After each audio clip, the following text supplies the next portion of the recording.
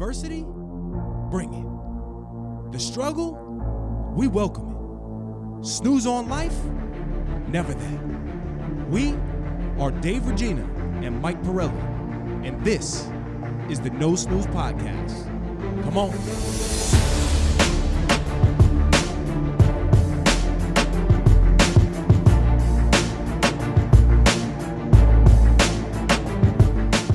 Welcome back to No Snooze Podcast, episode 19? 18. I can't hear you.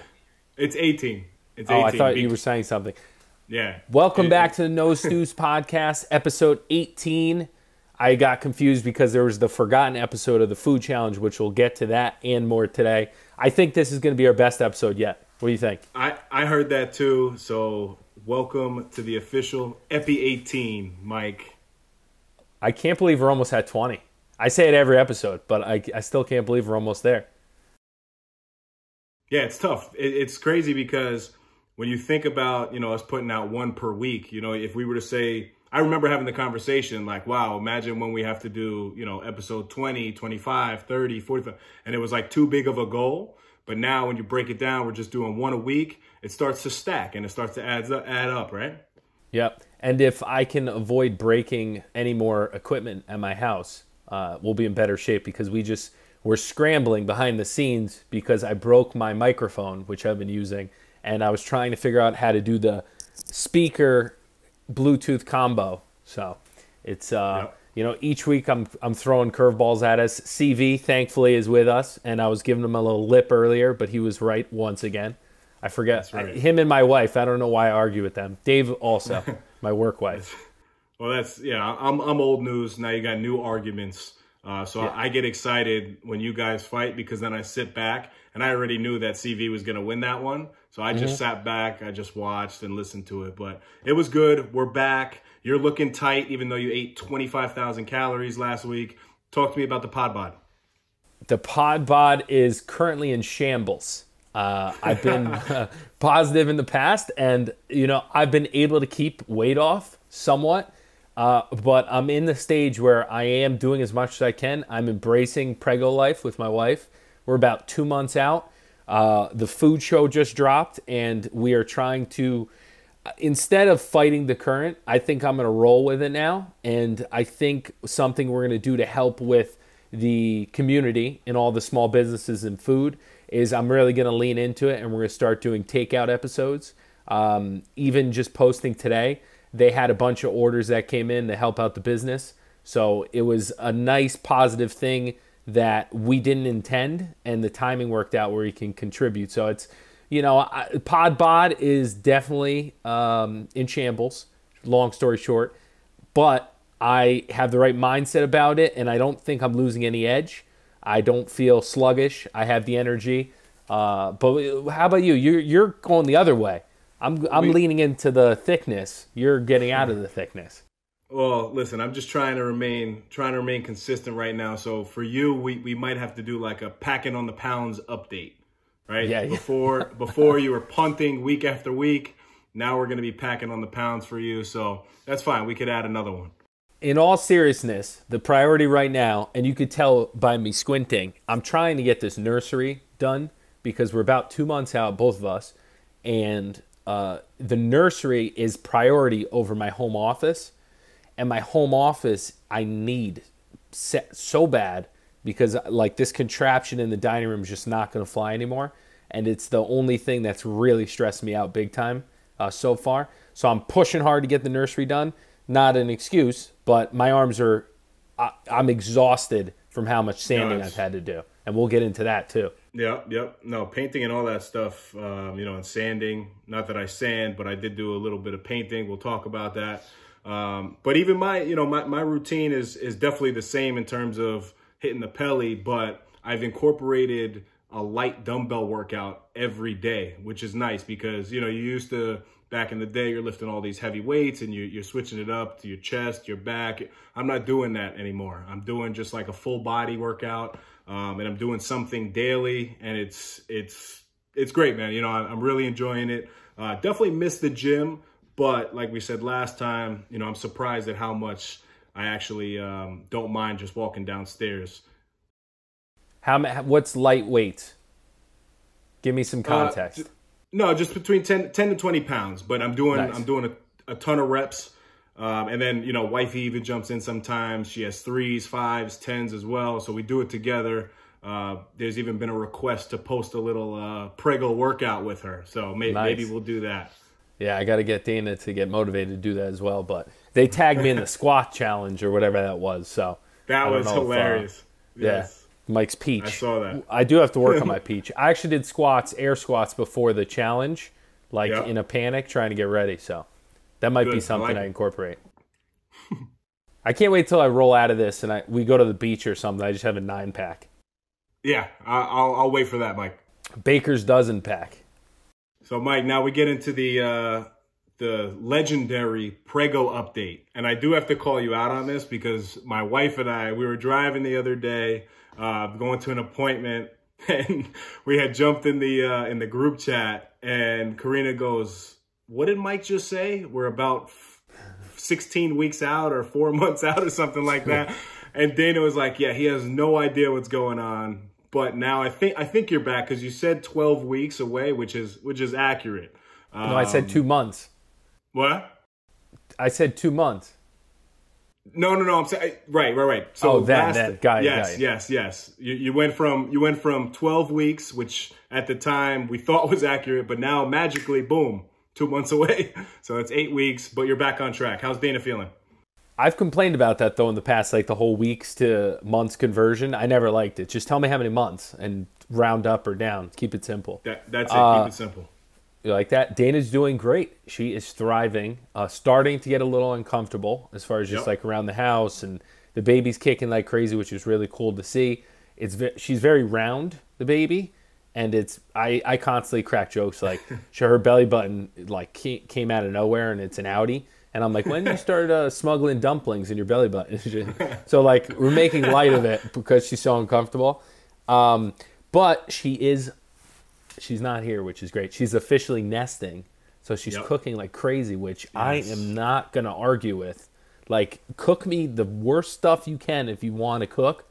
And I'm going to just parlay this. And listen, the bod can wait. You know what I mean? I got to take advantage of this.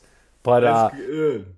And Karina's always cooked, so you haven't had that change, right? But how's she taking to it? And I know they talk all the time. Right, so part of the time, I don't know how they're doing. They talk. So. They talk. But yeah, we are 31 weeks, so it's coming quick.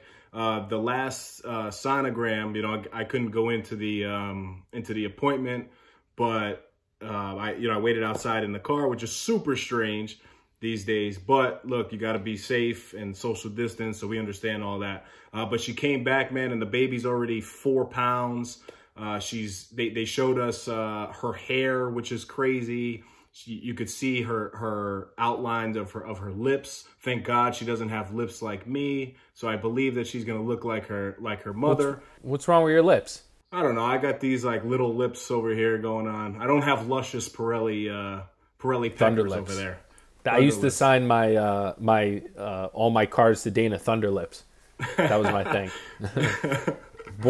So I don't mean to interrupt you, but you took Karina to the appointment and you sat in the car and you waited. You couldn't have texted me that strategy right there. I didn't even think to do that. Dana was like, "Okay, I'm going." I was like, "All right, I'll see you when you get back. I'm hopping on this call."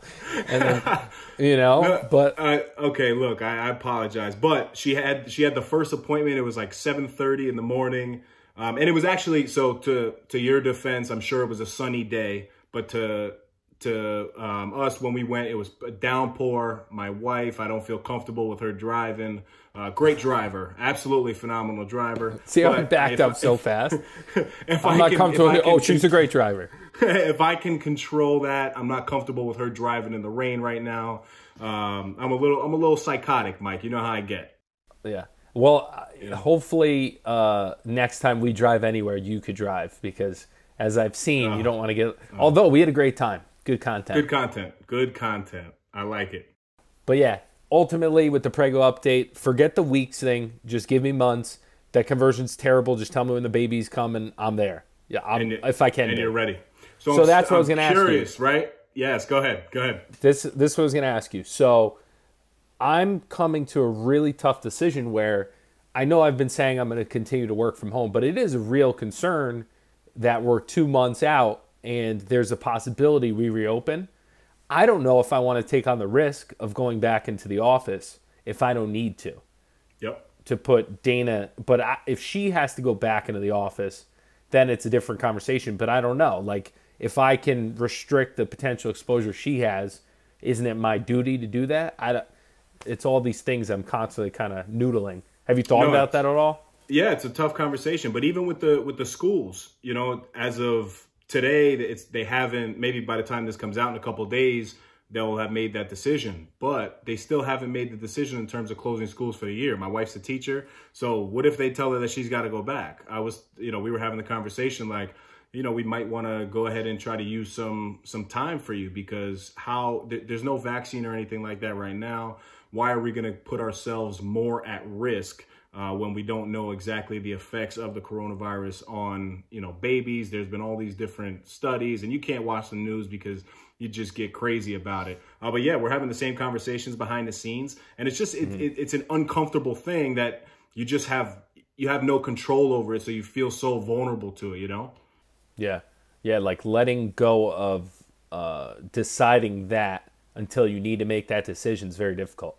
Right. It's like in your head, you're like, all right, we'll make the decision when it comes up. But you're constantly thinking about like, what if people start, for me, it's a little easier, right? Like I don't technically have to be in there, but like for you, you know, I know for you, if you're one of the people essential and you have to go back in there, it makes it like, you don't want to be putting your wife at risk in this very crucial term in the pregnancy, So it's something that a lot of people that are in our position are probably dealing with. And I just never really thought about it. Yeah.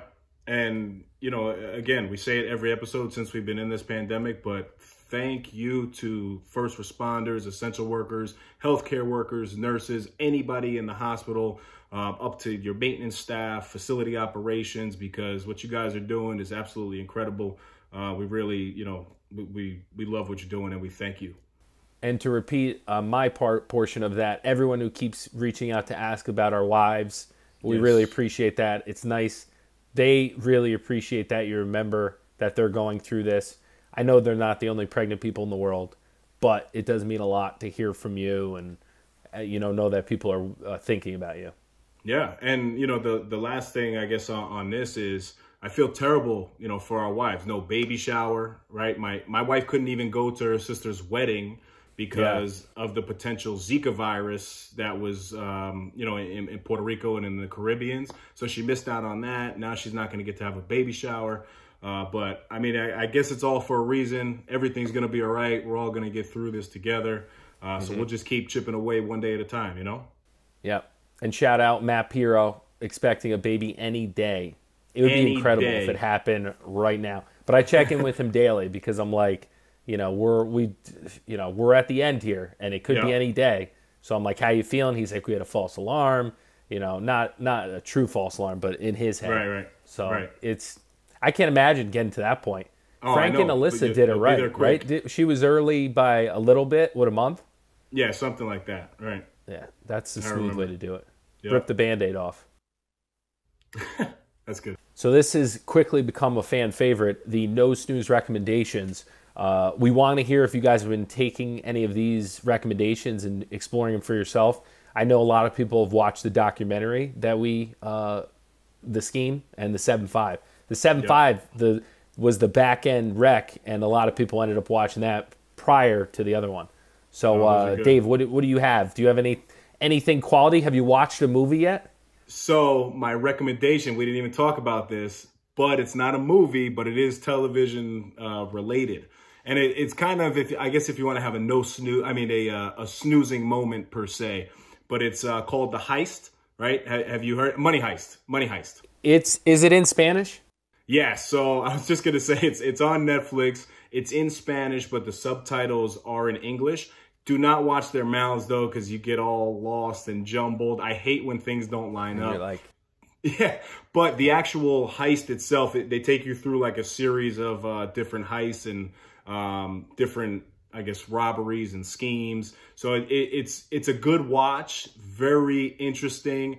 to see how the professor thinks. He's the one that kind of navigates behind the scenes. I don't want to say too much on it, but it's a really good, I guess, little series that you could watch on a Friday, Saturday. Well, the days, the days don't even matter anymore, Mike, right? I don't even know what day it is today. I stopped worrying about the days years ago.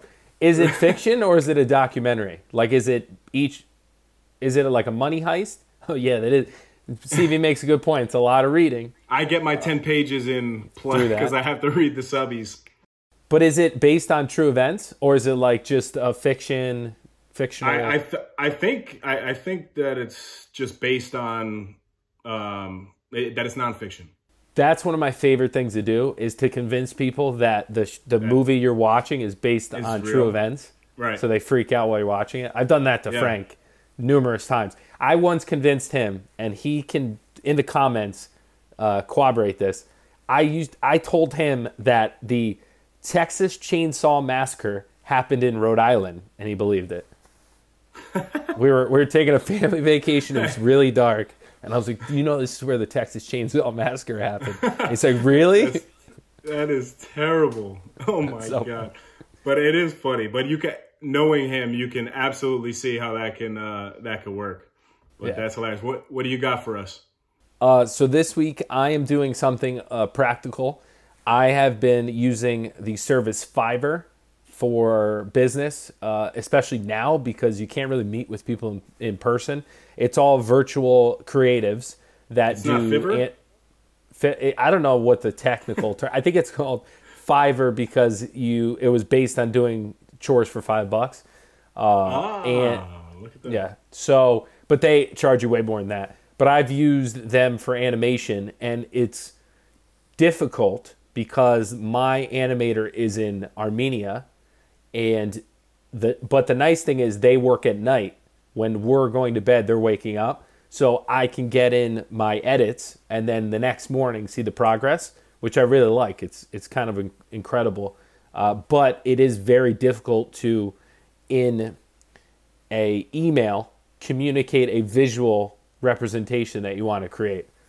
But Fiverr's great. It has logo designers, animation, voiceover, has anything you can ever imagine for creatives. And you could actually go on and make money if you're good at anything. Yeah, it's kind of like a technological TaskRabbit, right? Something exactly. Like that. Exactly. Right. You very elegant. Maybe you should go on as the communicator on there. I will boil down your description of services. Thank you, sir. But I love it. I swear by it. People are like, hey, how'd you do this thing? And I'm like, I just did it on Fiverr. And they're like, what's Fiverr? And you send it. So shout out Fiverr. You got the No Snooze Recce of the week. Yeah. And wait, you're good. So in terms of the No Snooze Recce, right, and how we add the Y's to everything, the eppies, the pushies, the pulleys, the pelly, all that. So I'm speaking with Allie, a good friend of mine, last week, and her fiance comes in, and I guess he watched the food challenge, right? And it was it was hilarious, the conversation we have. But then he jumps in and he's like, let them know that I'm about to take out the Garby. So the Garby. I don't know if that works, but I love the effort. The Garby, yeah. You just adding Y's to everything is the No Snooze way, man. I like it. It's funny that became a thing. People ask me, like, why do you guys do that? I'm like, I have no idea. Right. Early on, we were saying, like, pumping pushies and drinking whiteys, like egg whites, remember? Yeah. That was a long time ago. All right, Mike. So there's been a lot of questions coming in, a lot of stuff like that in terms of your food challenge that you did. So you have to give us basically like a recap. I have a couple questions for you too, so I'm not even going to ask you the ones that I saw, but yeah. Did you consider that a failure that you didn't get through the McDonald's challenge? Yes. It was a failure. Yep. Why? For me, it was a failure, but unbelievable resume builder. I had a couple people ask me, like, what'd you eat? And I'm like, when you say it out loud, I physically was proud of myself and couldn't stop laughing when I was telling people. Yeah. My dad was like, what'd you eat? Why don't you recap it, though, real quick? So we did the McDonald's tray challenge. It was 3 double quarter pounders, a single quarter pounder, 2 10-piece chicken McNuggets, 2 medium fries, and 4 soft drinks. Medium. The soft drinks I got 2 Dr. Pepper and 2 High C, which I think I like the choices. They were not a factor. Fluids were not a factor. So we basically were talking about doing this challenge. And once we committed to doing it, because people were poking, and I really thought I could do it, but I did too. The night before, yeah. So a couple things happened. We moved it up to a Thursday to make everything work. So the preparation, to be honest, was rushed, which is fine, as you can agree, right, Claudio? Yeah. And I'm just giving the map. No excuses. I failed. I could have probably done something different and been able to do it. I don't think you failed, but go ahead. I failed. A lot of people thought I did it because they saw like the last thing go in, and then I ran off screen, so they thought I was celebrating, which is funny. So when I found out I was doing it, I had to mentally get prepared. I was like, all right, well, I just started Googling everything on the foodchallenge.com, which this guy Atlas, who I followed. I took a ton of notes, and I was like, okay, tonight I'm going to get my game plan down. I'll eat a ton of Chinese food to prepare, which I did with Dana. Sounds like an awful plan, but go ahead. Apparently, the guy said you got to stretch your stomach. I don't know if I executed it well. I don't know if I did it far enough in advance or whatever. Anyway, so I did all my notes the night before, and I had a game plan. And in the game plan, I wanted to put the buns on the end to save on the carbs and the space to fill the stomach. What I did not account for, and was my Achilles heel, was how hard those buns get. And I definitely should have done some research. If I was going to do it again, I should have went to McDonald's and got one, because another thing that happened was it was so big. The burger was bigger than I remember. In my head, I was envisioning this Big Mac. I've only had one before in my life, a quarter pounder. I usually get a Big Mac and a fillet of fish. So, morning of, wake up, I have a full day of real estate stuff, negotiating deals.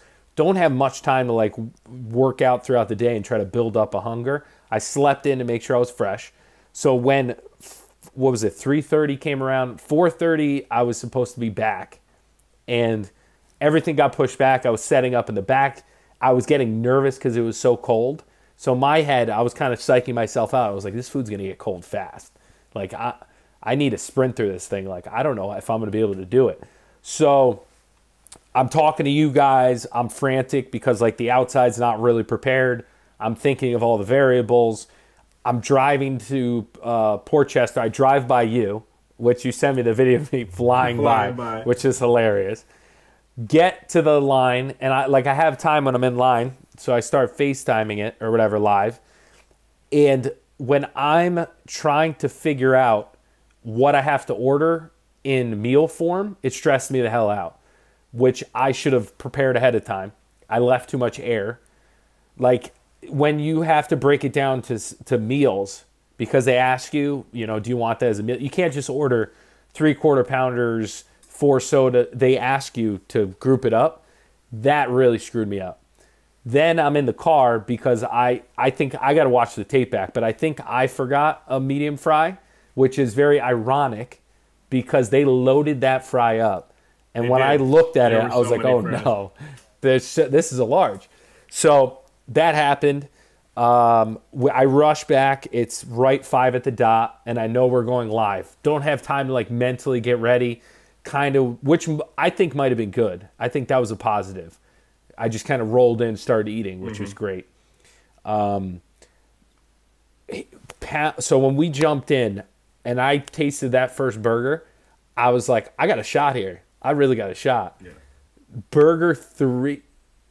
Oh, no. First, I tried to put the burgers together, and I looked at them like, this is way too big. So the first move in the fight, the food fight, I backed out, which I should have just pushed ahead and squeezed it down, and I adjusted my whole game plan. And I ate that first burger. I felt pretty good. I got a shot. I get through the first 3, and I'm heading to the 4th, or the first 2, and I'm heading to the 3rd and 4th. It's just so much food I'm having a hard time remembering. And I put the single on the double, which was fine because there was 3, but it left that extra bun. That was the big point. That was my downfall. That it all came down to one bun. So every time I look at either fries or bun from now on, I'm gonna be like, it was that bun. It was definitely the bun. But your first 13 minutes, I thought and this was my opinion, the first 13 minutes you ate everything that you just spoke about. It was the two doubles, the single, like you were coasting. But when I got to the last burger and I remember I said it to you, we could watch the tape back. I ate the last bite and the burger started to get cold. And I was like, this is not good. Because that was a tough bite. And at that point, I almost like started to get the feeling of like I was going to yak. Because it was just so fast. I think I put a soda down too. So you got however many, what is that, 7 burgers, three buns, and a soda in 13 minutes or whatever it was. So at that point, I was like, okay, I'm going to get to the chicken nuggets, and these are going to be an issue because they're cold. They're already cold. They were not an issue at all. Yeah, the nuggets, I thought, were going to be the hardest. Were cake. Crushing nuggets. I kind of wish I left those to the end because, like, fries probably would have been a little better early on. I thought you should have done the sprinkle on the. I thought you should have took one full medium fry and spread it out on all the burgers. That would have been my technique. Maybe. And then just crush, Yeah. The organizational part of me was like, I want to get through them systematically, which was even dumber that I left the bun aside because then that was like this thing floating out there that I kept thinking about. I honestly thought about that bun the whole time until the end. And then when I saw it and I saw the fries, mentally I was beat. If I had just the fries, I think, at the end, I think I could have been like, all right, well, let me chip away. Yeah. But, and I say but all the time. I realize this when I watch this back. But when I tell you every time I put a fry in my mouth, I almost yacked. I honestly almost yacked. I can confirm. Yeah. So it's very easy when you're watching this stuff to be like, just shove it in your mouth.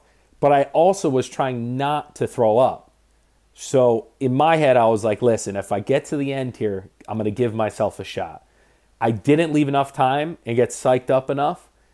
I probably should have started a little earlier and started running around doing the Rocky thing because that gave me that second wind. That was my favorite part. That was a lot. It was one of the more fun ones I've done, challenge. And I think it's because everyone around and Frank called in with little Frankie. Yeah. That was really motivational. But the feeling you get when you're so full and your mind's like, what are you doing? You start to feel sick and you're force feeding yourself is one that I don't remember when I did the other challenges. And when it comes back, you're like, oh, here it is. This is that feeling. And I think I need to get more comfortable with that if I'm going to do one again. Because at that point, I could have pushed, but I just mentally wasn't tough enough at that point. So it came down to mental toughness at the end, too? It came down to mental toughness. It came down to the bun. So you're soft. In that phase, yes. And right after you yak, you feel absolutely fine. Yeah, I felt like $1,000,000. It like nothing happened. I had a coffee later that night in a Fig Newton. Like nothing happened, which is alarming. Yeah. Woke up the next day, felt fine. Yeah, I was going to ask you about were there any like fast food effects? Like, did you feel like lethargic or anything like after you threw up, or you were all right?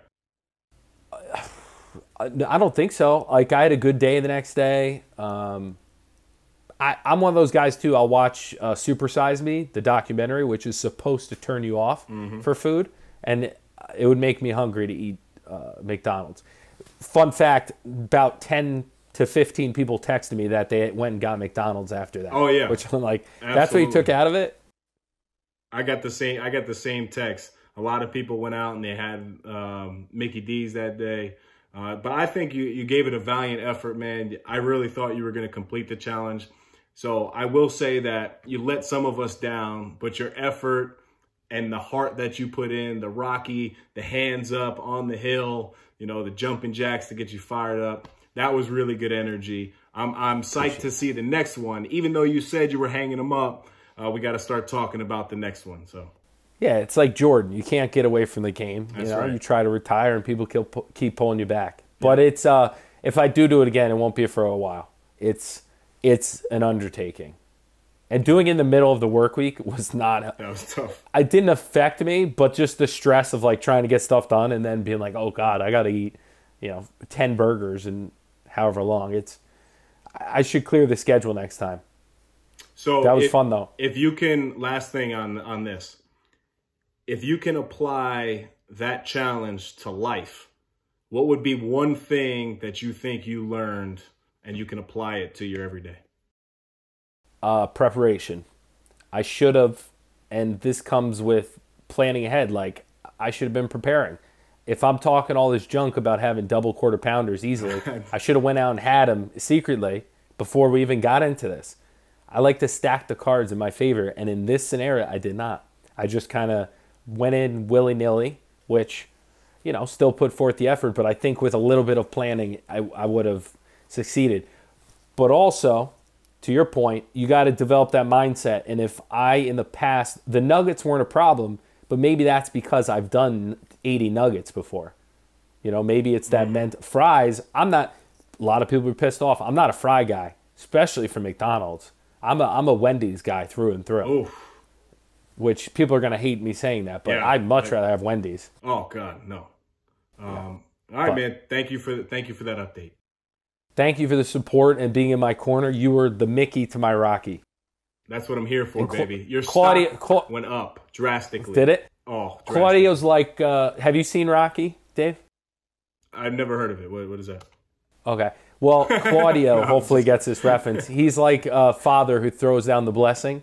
Yes, in that part. He's like, Father, throw me down a blessing. Okay. That was Claudio. That's the first. See, now I'm excited. Rocky! I actually knew that reference, so thank you, kid. I can't wait. I really can't wait till the next one. I still got to come up with some sort of challenge that I can do, but I'm not a big food guy, man. You would out eat me in every aspect. So yeah, we'll have to come up with a good one for you to do, and I want you to have to do something. It doesn't have to be at the same time, but a challenge of some sort that you do the same week, so that we could both be in the same different challenge but same mindset. I'm down for a good challenge. I decided too that if I do it again, I'm doing it for my name on a menu or something of significance. No more freebies. That was the one gift. I'm going pro. Going pro. That's good, man. Speaking of challenges, so obviously what everybody is going through now is some sort of challenge, right? We've spoken on my end, like I'm not a handy guy, but I will tell you that the amount of home improvements that have been going on in terms of small little cleaning projects, cleaning out the garage. We just did a patio, which I didn't do, but you get a lot of fulfillment, right? So I want to talk a little bit about how improving your space and home improvements basically, just assist the whole process in terms of your own mindset and like self-improvements. Yeah. So to start out, I was just thinking for a sec, because there's so much to talk about, and there's so many projects that we're undertaking. I think home improvement goes hand in hand with self-improvement. Right. Self-sufficiency, creating your own space. I know for me, I'm dying to figure out how to finish our garage, because one of the reasons I have these stupid microphones on is because I broke my microphone because I was making a makeshift studio in the nursery, and it was just all over the place, and it fell and broke. All the inconsistency creates that stress, which snowballs. So I'm trying to restrict the stress, but the self-improvement piece comes with once you're able to establish the home improvements. For example, if you figure out how to pave the back of your yard and it comes out pristine and you did it, or you organized to do it, you then build the confidence to knock out, like you talk about the momentum, knock out the next task and not be intimidated by it. Right? Yep. Like you like for me, painting and sanding this whole patch, leak, whatever you want to call it, in our baby's room, every time I look at that wall, I'll be like, I did that. You know, and then it creates that momentum to now I can go downstairs and have the confidence that I can figure out my home office. Yep. I love where you're going with that in terms of the momentum. But I think also us being cooped up in the house the way that we are, I've developed like a serious appreciation. And I know, we always mention the gratitude piece, but for your space, don't have the biggest house in the world by any means, but it's certainly comfortable. And I really appreciate having the time right now to be in the house. So now you're taking the time and, just stopping by Lowe's and getting 2 nice little planters, throwing them in the ground, like changing the landscape. It does do something for the psyche. Anybody in my family and my closest friends, like, they know that I'm not handy, right? But I ordered some stuff on Amazon, had to put it together like a little wicker box to store some cushions in. I put that together myself, put together 4 chairs. So it's a good feeling. And it's I like to say we stack the wins. You mentioned something else in terms of, what did you say before?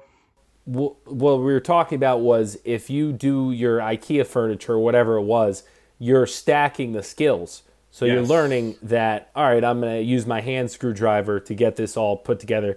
Next time I'm going to use my screw gun. And then, I have the confidence to use a screw gun. Let me see what else projects I can take on because I have a screw gun now. And then it keeps snowballing. So you're stacking these life skills and confidence where maybe because you put something together in the future, if it starts to break down, you know why it's breaking down. Oh, I can fix that. It's whatever screw. Yeah, and it's amazing to also see, we have a newer house, so it's not like I have to fix things, but I like things very neat, right? So what I've been doing, though, is since we've been moving in, we loaded up the garage, right? So there was like stuff all over the place, but now I took the time to take everything out of the garage, clean it all out. So I put it back. Now, maison play. I know a guy that told me about that, everything in its place. So it's a good feeling to walk into something. And now every week I'm trying to find like a different task, right? Even thorough cleaning. Like here's some advice to people because I'm doing it right now and it makes all the difference in the world. Instead of trying to clean your house in one day, go clean one room, but clean it like as thorough as you've ever cleaned it. Like clean the door jambs, above the TV, behind the TV, spend an hour in one room for that day, right? So now over the course of the week, you probably just cleaned your house in one day typically would take you 2 hours. But now over the course of the week, you did such a thorough job. You actually spent 5 to 10 hours on the entire house. So that's stuff we've been coming up with to stay sane. But it's a really good feeling, man. Really enjoying it, actually. Yeah, I would challenge you you're the mindset guy. Don't say I'm not handy out loud anymore. Every time you think of a project, just hype yourself up and say I'm handy. And I bet you it'll snowball into something where you start becoming more handy. Just because that mental block, like I always say, I like that. Cookies are my weakness. And because I say it all the time, I start to believe it. It's like a self-fulfilling prophecy. And now I am literally a cookie addict. There's no stopping me. You're the biscotti gotti. I know, but that's self-proclaimed. I am the cookie killer. You're the cookie killer. I'm the biscotti gotti. But I'm saying, that's right.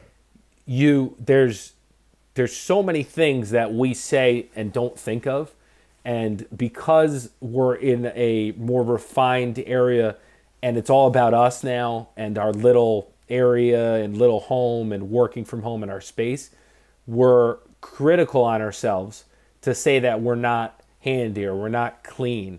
Versus say, I am handy, I am clean, and try to not change it in a day, but just try to convince yourself that now I'm going to be handy. I'm forced to be handy. I have to be. I have dad skills. I have a baby on the way. That's what I've been saying to myself, and I really do think it's starting to take hold. I'm not doing everything the right way, but there's progress. Like I put on 40 coats of paint because I can't sand this thing down smooth enough. So I figure if I keep adding layers of paint, that'll lift, so I have to sand less, which is taking forever, and I've gone through like a whole gallon. Can you tell them what you did to your thumb, by the way, with your thumb? So I'm sanding a portion so that the wall is nice and flush, so I can paint it, and it doesn't look like there's a ledge. And so I went out, or I didn't go out, but I have, it's a sand, I don't even know what it's called. It's like a sanding handle, and you could put sandpaper and you lock it in so you have something to sand with. It didn't fit. So it literally is the perfect size where it just doesn't get under the clasps to keep it in place. So I'm like, I'll just do it bare hand. I didn't even wear gloves. And I was scraping so hard and in such a zone. I had music blasting. I scraped off my thumbprint. I went to go into my iPhone, and I'm like, it's not working. And I look at my thumb, and it's raw. I was like, what am I doing? So we've said it a bunch of times, but getting uncomfortable doing things out of your norm, like painting and sanding, it gives you kind of this confidence that flows over into other areas. You know, it's this new feeling of wanting to provide, and with restrictions on people coming into your house, can we get by? Can we survive? Yes, we're not in the Amazon, but this is our little patch of grass. Right. This is our little area. Can I keep the house running without any help? Yep. And it's tough. It's a lot tougher than I thought. It is tough, but it's trying to figure it out. We're constantly navigating. But I also think there is something to say, like, and I love what you said about me I got to start telling myself that I am handy. So I know I can do the job. But the problem with me is that when I engulf myself into something, right now, I want it to be the best, and I have to have it a certain way. So then when something does go a little south and I'm like thrown off my track, right? Apply it to life. Same road that we're talking about.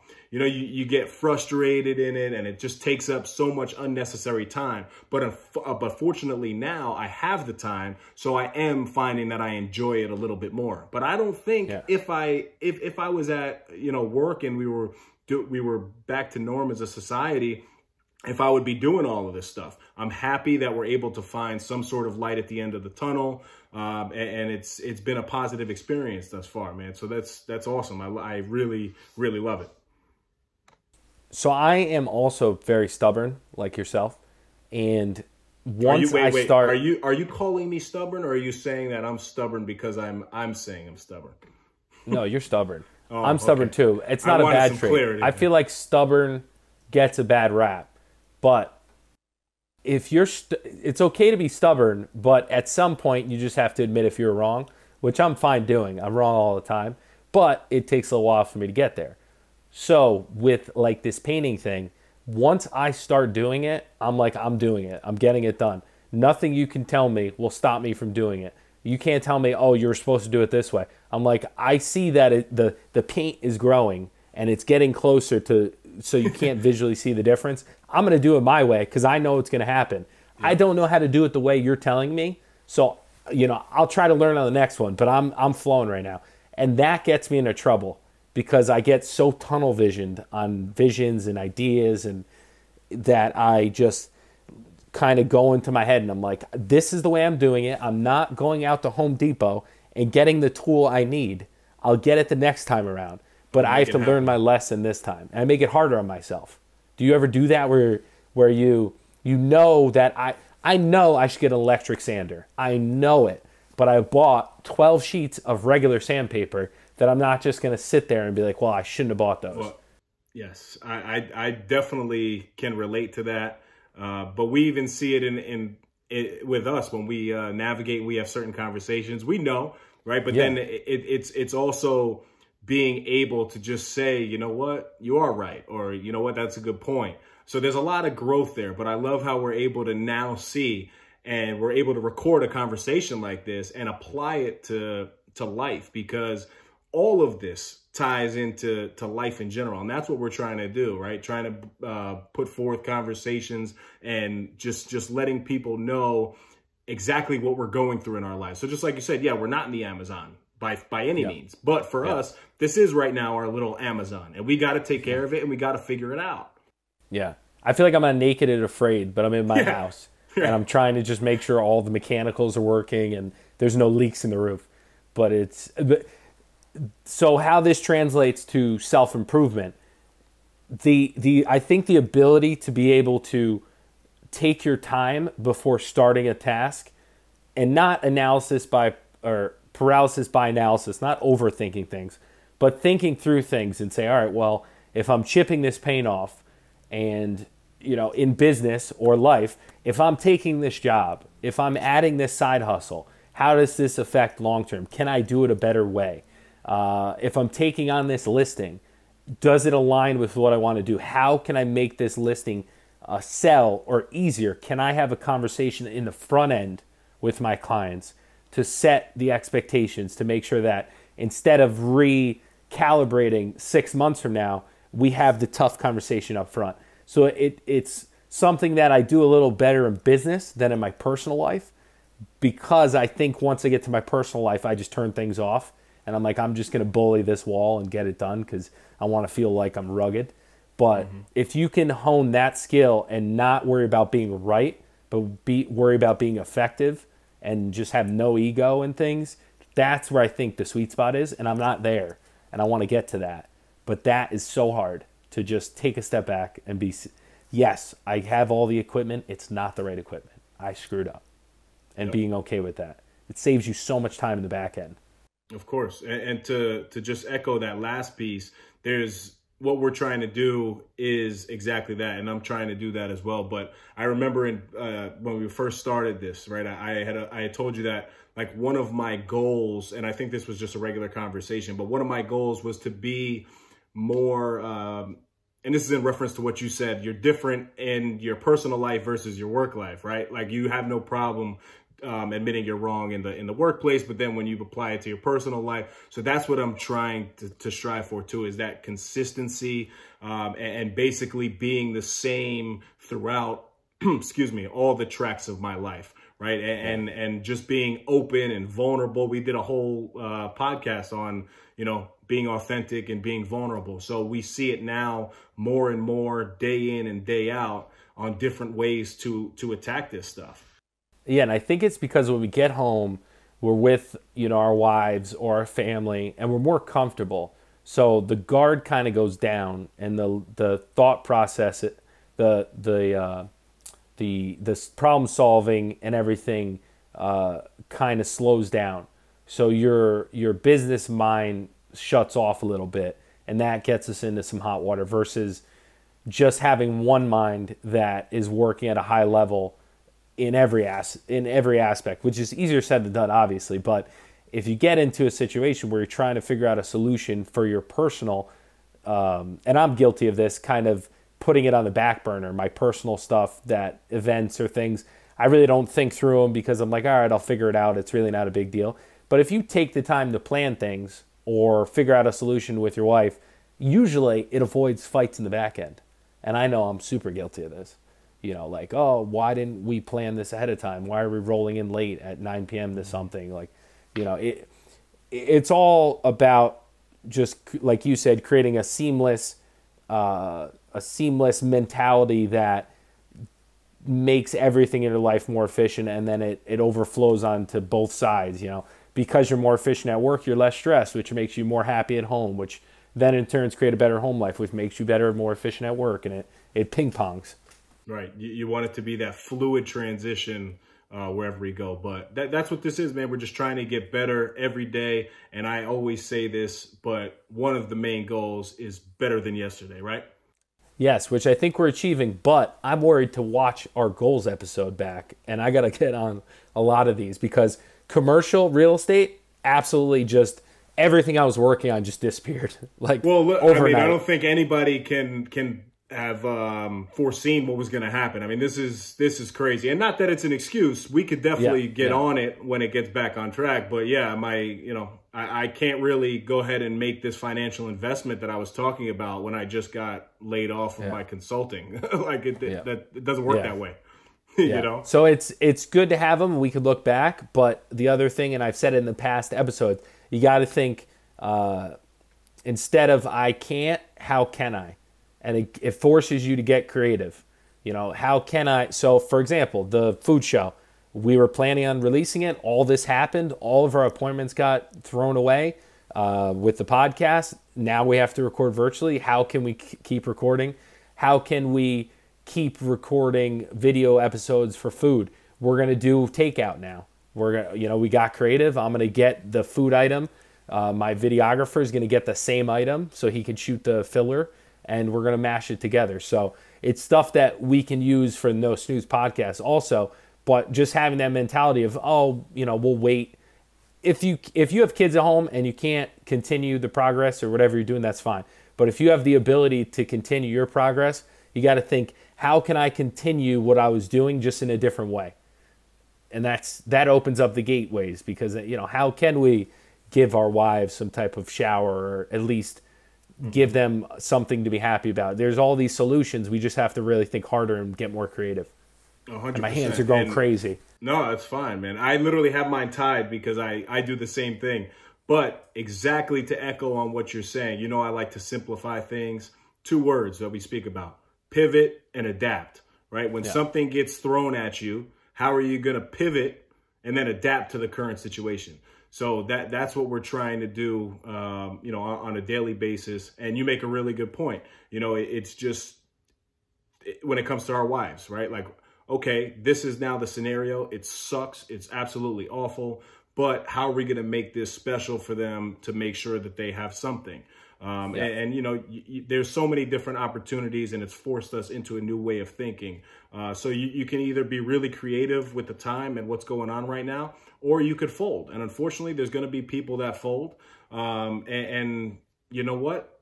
This is now the opportunity for people who are going to utilize this adversity and utilize this challenge and this hardship right now to ultimately be better when we all come back. Yeah, someone told me a great visual. I don't know if it was in a book. There was the book, The Obstacle is the Way, that basically talks about this whole scenario, which is very bizarre, that I read it right before everything hit. But someone gave me the visual of a boxer when they get hit with something. If they're going the same way as the punch, you know, it's less impact. So that's how I've started to think about things. If it's going this way, how do I move that way and still, you know, increase the progress or keep moving forward?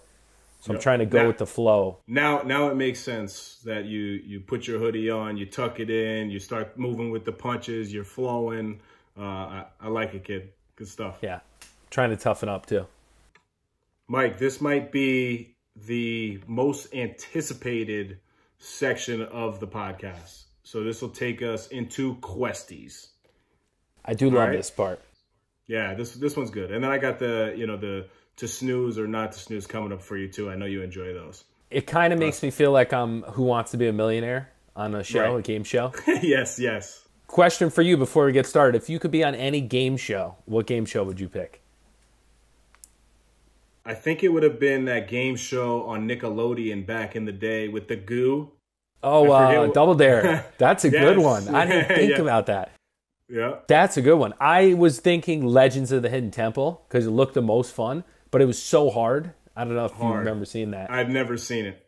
But like today, I would do Wheel of Fortune because Jeopardy, I have no shot. I feel like some of these game shows, Mike, they ask these questions, and I have no idea. It makes me feel really stupid. I don't even know what they're asking. Like the question, how they format it, I'm like, what? I answer something, and I'm like, I don't know what they're saying. Oh, yeah, that's a good one. CV said Dave, American Gladiator with the tennis balls, and that would be good. No, he would be one of the gladiators, though. Some of those challenges, I don't know. I don't think I'm getting through those either. But I'm all looks, you know. I'm very fragile. Yeah, you're a facade. All looks, no strength. I'm the opposite. No looks, all strength, body-wise. Yeah. So to deter us on sidetracking us, I'm ready for the questies. Okay. Regis. So this came in from Lennox. And Lennox Lewis, boxer. Is in Missouri. Missouri, wow. Mike, what's the capital of Missouri? Isn't Memphis. it Memphis, Tennessee. I think it's Jefferson City. Jefferson, Missouri. I remember from like middle school. Speaking of being dumb, we did a geography one, Dana and I. She crushed me. You just have to pick where the states are. Yeah, I'm not really good at geography either. That's why I sell them in a small area. So I went on a date with my best friend's cousin. He hooked us up. And Is this all relationship advice every time?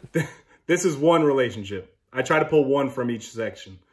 We had a great time, good conversation, but then we started talking about the future. She mentioned that she doesn't want kids, but wants to be married. And I've always seen myself as someone who wants to be a dad. Would this be a deal breaker for you? For kids, I would say yes. If I want kids and a wife didn't want kids, then that would be the deal breaker. But yeah, I have to stop saying but. I've said but a million times this episode. Sorry, what were you saying? I think I agree. I would need to know why doesn't she want to have kids? And I'm going out on a limb here, you know. It's fair. I don't know the situation, but maybe she had like a really tough upbringing. Maybe she can have kids. Lennox, how old are you? Well, if she can't have kids, you can still adopt. So yeah, I don't know. So the first thing would be that I would have to, I think, know why. But if it all came down to it and like you just don't want kids and I want kids, yeah, we gotta cut ties on a personal. And I'm glad. Thank you for putting that in, because at the end he said, "Would this be a deal breaker for you?" Yeah. This is us answering the question, not telling you to go break up if this is your situation. But if you are, if you want kids and you bite your tongue, and for whatever reason, good or bad, for whatever reason they don't want kids, it's going to come up at some point. And it's not fair to the other person to go through with it and then 10 years down the road be in the same position. Yeah, and cut ties and run. Yeah, you being transparent right now and open and vulnerable about how you're feeling about it, that's the go-to, right? Handle that uncomfortable situation now versus getting into something just because you think that it's going to be a really good vibe, and then down the line, look, you're married and now you really want kids. Then you really got yourself an issue. So good luck to you, man. Yeah, and a lot of people who have kids tell me don't have kids, so who knows? Yeah, that's good. Don't have kids. Get another dog. Yeah. So this one is from a fellow paisan, JJ Madoni. Ooh, what a name. This is good. Where did the come on come from, and how do I get it out of my head? That's amazing.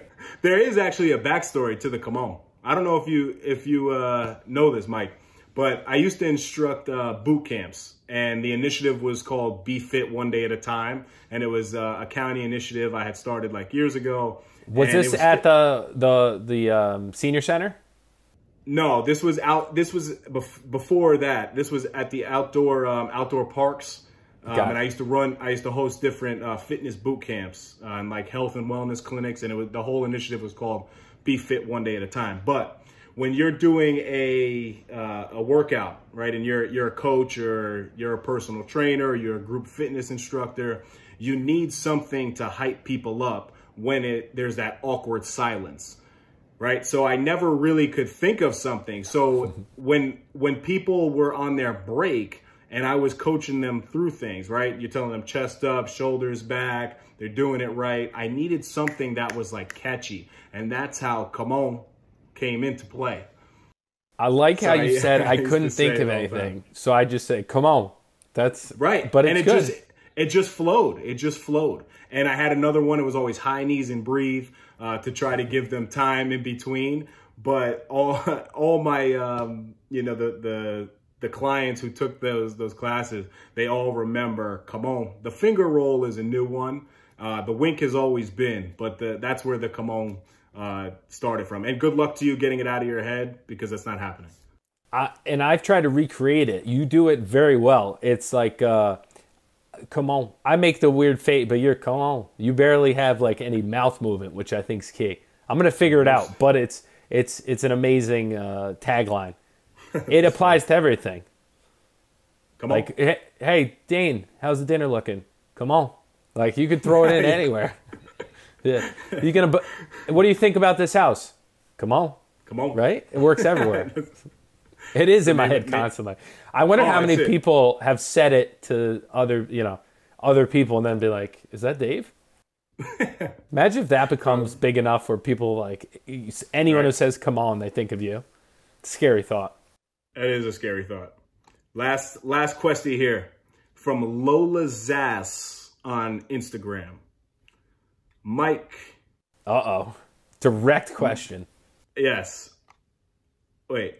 Yes. It starts. So it's weird. It says, "Oh, Mike, my fiance, and I are looking are looking to buy a home within the next year." But this applies to you.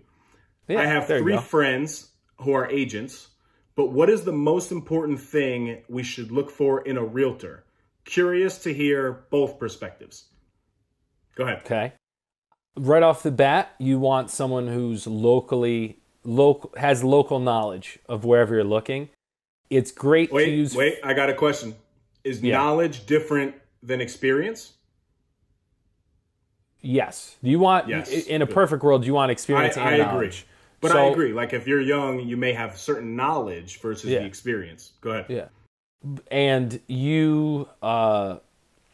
So you can learn a market, right? Like I helped you buy a house. I've looked at comps. So there's a way to work with people as long as they're up front with you and say, listen, this isn't where I primarily do business. Happy to work with you if you're comfortable. And you go out, you see properties, you sign a shorter buyer representation, it's called, and see how you like them. And, maybe you go out with 3 of them. It's like dating. You go out with 3 of them, you see who you like, and then you commit, if you're in the market. But I would say, just have a conversation about properties you're interested in. See if they add any value, if they give you some good feedback, and you got to trust your gut at some level. That's a good point. And to add to that, I think I was thinking back to, when we were going through the whole process, and regardless of you being, one of my best friends, cool. But the thing that I would have to say to anybody that's in that process, it would be trust. Right? Like obviously there's a motive for a sale for everybody. It doesn't matter what industry you're in. Like you want to get the job done. But now beyond the sale, how do you feel and how do you trust this person to represent you? Like this person as your agent may potentially meet your neighbors before you do. They may potentially meet the builders. They may potentially meet the contractors and the small businesses that are in your community before you do. Are you comfortable with the way that they do business? Do you trust their level and their level of knowledge? But really, when it comes down to it, for me, I had to know that Mike was going to be the guy that I trusted to do the deal. And to really make the phone calls on my behalf. And I was literally okay with him, basically acting as me at that time. So for me, I think the answer would be trust. Yep, I agree. And we had a good conversation before we started the process. And I'm the type where if the people have someone locally they want to work with and they feel more comfortable with them, I'll fight for your business, but I want you to be comfortable and all the people I work with to be comfortable. Part of that is I'm a full-time agent. This is my career. This is how I make a living. So I think it's also important, nothing against people who are part-time, but the agents that are full-time, they are doing a lot of business. They are worried, well, not worried, but conscious of their reputation.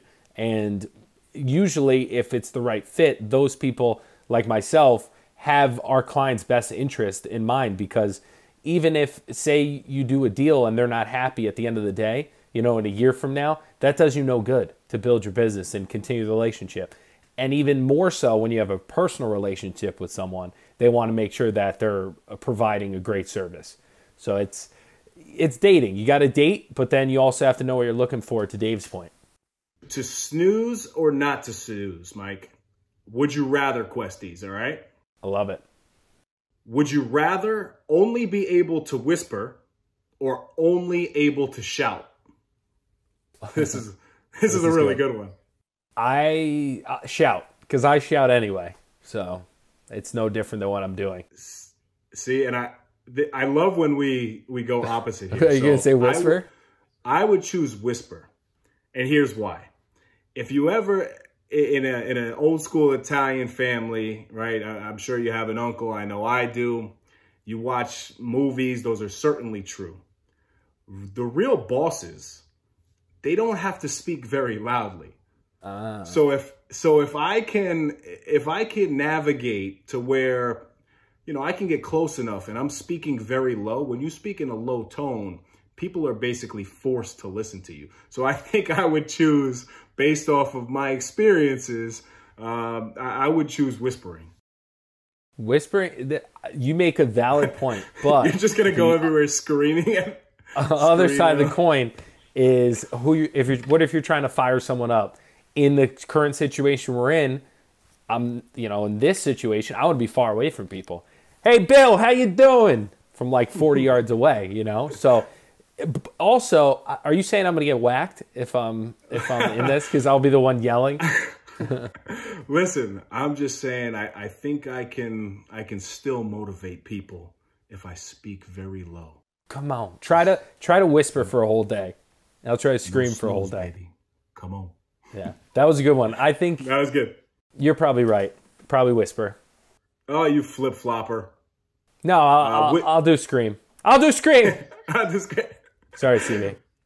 Would you rather know when you're going to die or know how you're going to die?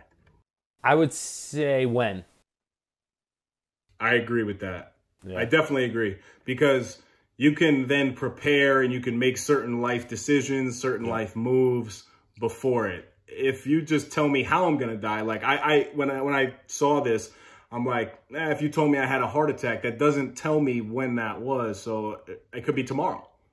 How about this? What if they told you were going to get hit by a car or something? Then you'd be like, that could be when I'm 95. That could be tomorrow. I have no idea. Right. That's terrible. I wouldn't be able to do that. So definitely, I would choose knowing when. Last one here, Mike. Oof, tough. Would you rather be trapped in a small room with 10,000 tarantulas for 10 minutes? Oh my God. Or eat 10 tarantulas in 10 minutes? Is there a side of fries with the tarantulas? So say it again. Trapped in a room. Trapped in a room for 10 minutes with 10,000 tarantulas. How big's the room? Small room, it says. Small room. Or eat 10 tarantulas in 10 minutes. Are the tarantulas alive? Can you eat a tarantula? They're pretty big, dude. So I think you'd have to eat them. I gotta eat them. Have to.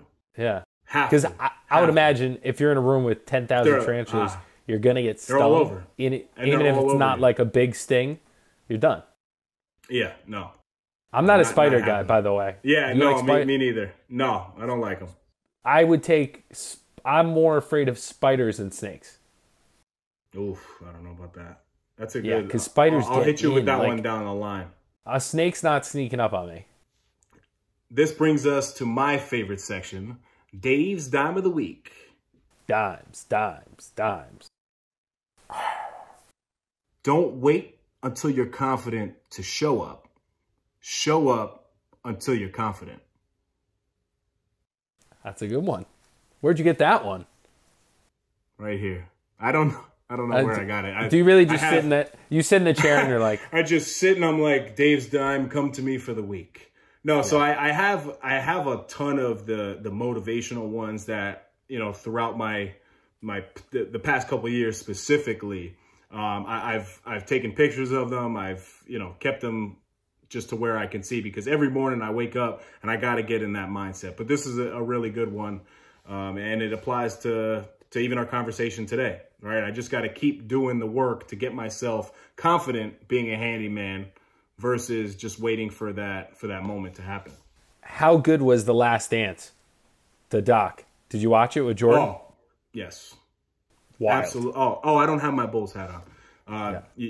Absolutely phenomenal. Not a competition though. It really confirms he's the GOAT. I've always said it. I even said it. Rest in peace to Kobe Bryant. I did say on that episode when we spoke about him that Jordan will always be my personal GOAT. Watching that makes me feel so soft, just in so many ways. And he got cut sophomore year. Watching that also confirmed that you were soft for me too. So yeah. So see, I'm saying I'm soft out loud. Now I'm rugged. I'm tough. I'm gonna have a 9-pack. My mantra for today, Miguelito's mantras, Ito, is run to the roar. Do you want me to explain it? No, I thought you get it. I do get it. So dive right in. Can you explain it? Roar. No. Run. What? Well, yes. But the background story about it, and every time I say but, from the next episodes on, I owe you $1. Okay? Perfect. I've said it 100 times. I love it. So Run to the Roar is a book that Matt Tierno recommended me. Shout out Matt T. Little Bear, we call him. The book is about when the overarching concept is when a group of lions attack antelope, not cantaloupe. Cantaloupe can't run very fast. Antelope. One of the lions gets up on a hill and roars, and all the other lions are waiting on the other side, ready to eat them. The ones that survive are the ones that run into the danger. Run to the roar. I absolutely love that quote, man. Do you like it, CV? I do. It's applicable, CV, but it's also applicable to life, applicable to the no snooze mindset. I don't know what he's shaking his finger about, but he thinks he's Matumbo now. He's doing this the whole episode. I get exactly what you're talking about, Mike. No, so good point, CV. If you're at a zoo and you hear a lion roar, do not run to the cage. This is if you're tell him Mike sent you. Run to the cage and tell Mike sent you. Disclaimer: I don't want to get sued for all the zookeepers. It's metaphorical, okay? Oh, okay. Yeah. Solid, Mike. I really love doing these epis with you. I do wish that we were in person. I really miss you.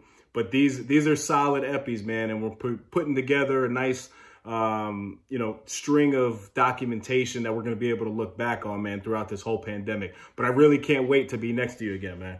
That was so sweet, and you've really touched me. But I'll be honest, I haven't missed you guys a bit. I love this.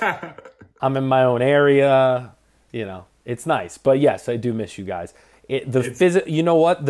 I feel like I could talk a lot more junk to you now that we're in between screens.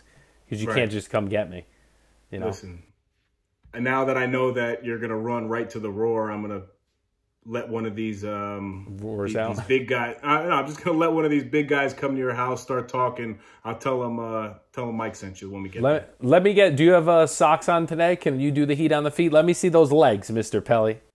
Oh, you want? Come on, man. You don't want to see these. Let me see those toothpicks. I don't have any socks on, but I can certainly show you my calves. Oh yeah, let's do a calf shot.